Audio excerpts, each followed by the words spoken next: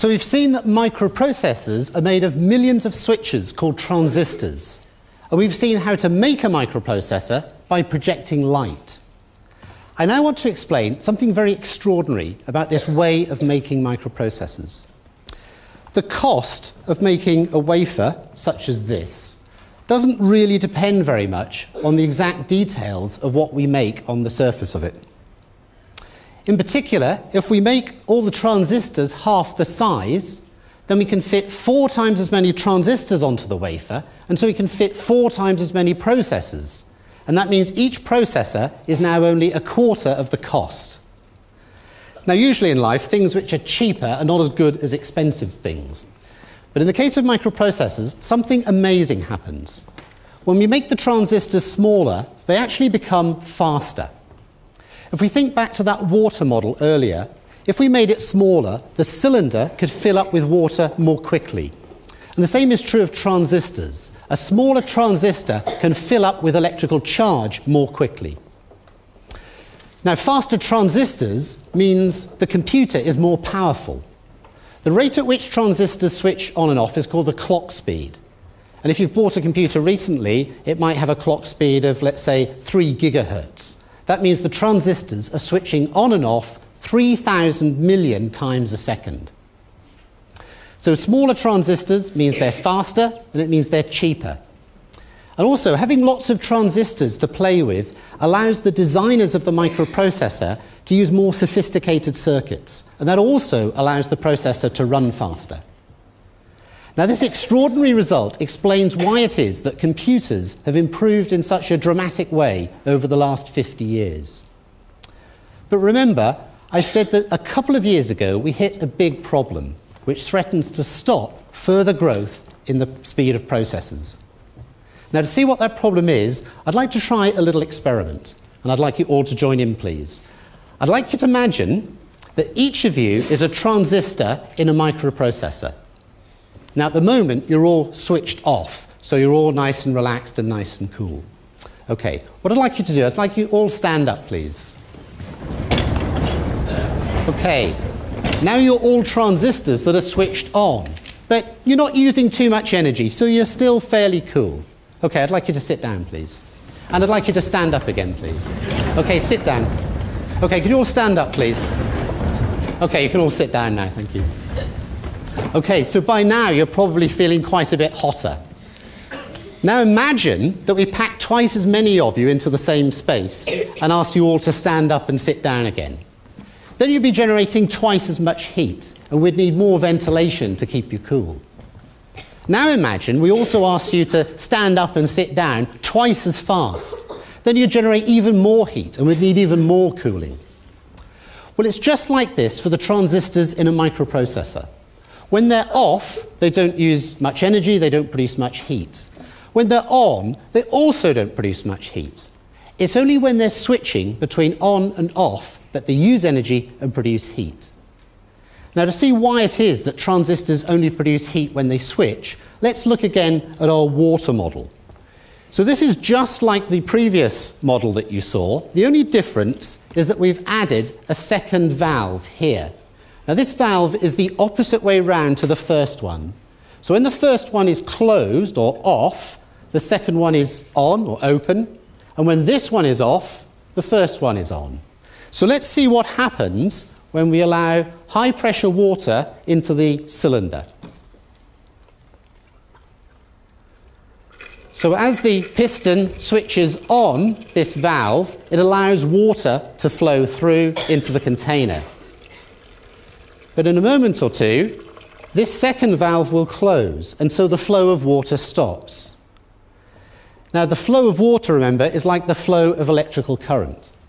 So what the designers of microprocessors do is they do a similar trick. They use transistors in pairs so that when one of them is on, there's another one which is off, and that stops current flowing. And the flow of current uses power, and that generates heat. So because the transistors only produce heat when they're actually switching, it means that modern microprocessors are very efficient in their use of energy. So making transistors smaller makes them faster, it makes them cheaper, but it also means they produce more heat per unit area.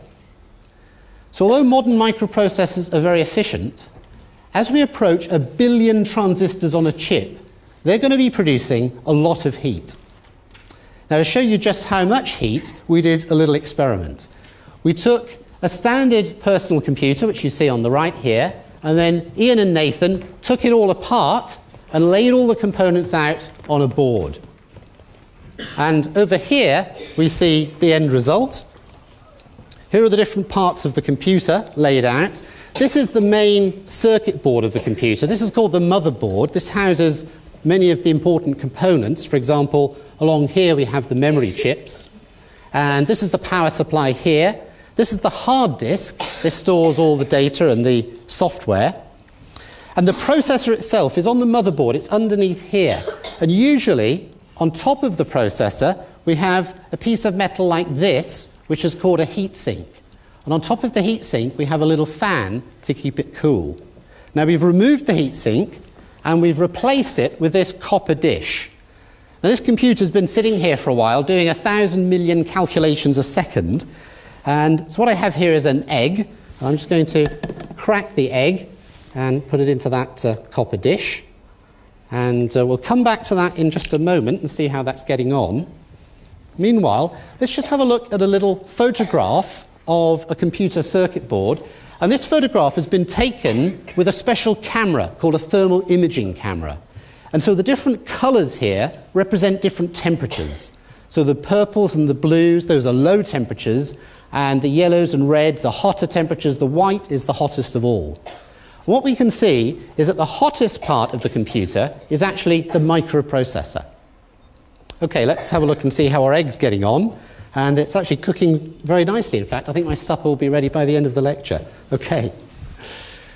Now, really, that's just a bit of fun. But in fact, heat has become one of the biggest problems that microprocessor designers have to face today.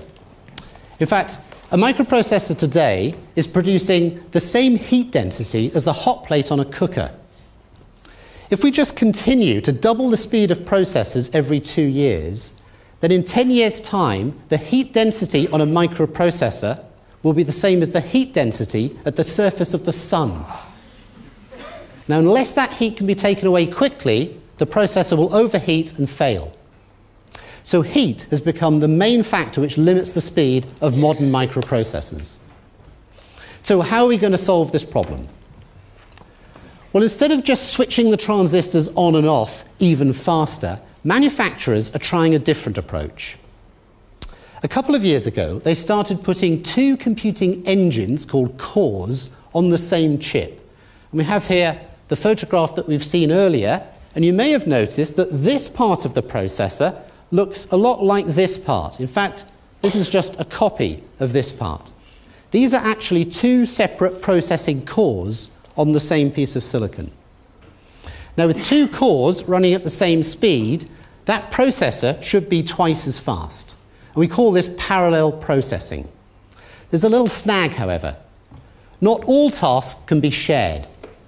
For example, it takes a woman 9 months to make a baby, but 9 women can't make a baby in 1 month. Now, fortunately, many important computational problems can be shared efficiently across many cores. So over the next few years, we'll see processors with 4 cores, 8 cores, 16 cores, and so on. And this will allow the speed of processors to continue to double every 2 years for at least some time to come. But is there a way to build vastly more powerful computers? Well, here's one idea. This is a model of what's called a carbon nanotube. Each of these is a carbon atom. Now, if we can build a transistor out of carbon nanotubes, it could switch 1,000 times faster than a transistor made of silicon. Now, here's an even more exotic idea. What about using DNA to store information and to process it? A computer made of DNA could be 10 billion times more energy efficient than a computer made out of silicon. And the DNA in one human body can store 10,000 times as much data as all the personal computers in the world put together. Now, it's unlikely that general-purpose computers will ever be made out of DNA.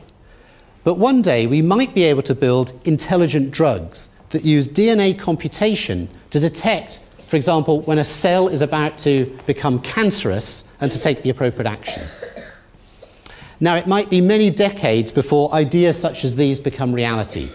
But in tomorrow's lecture, we'll look at some of the amazing new technologies that are already changing the way in which humans and computers interact with each other. Join me then. Thank you.